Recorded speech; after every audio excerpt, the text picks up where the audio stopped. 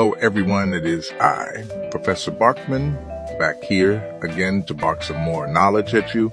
Before we get started, by a show of hands, how many of you read the ingredient labels on your food?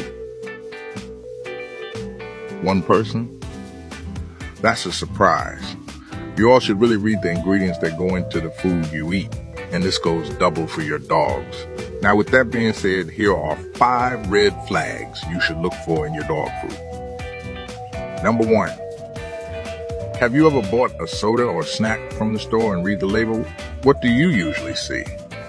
Corn syrup, salt, maybe natural flavors? But I would like to pose a question. Does anyone know what natural flavors are? Go ahead, I'll wait.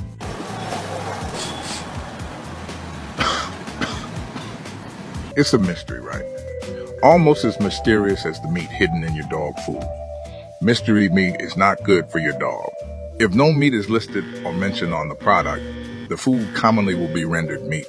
Rendered meat is meat that is separated, heated, and combined back together. Some examples of mystery meat you may see are poultry meat, meat meal, animal byproduct, porcine plasma, and animal fat, low grade and cheap, to sum it up.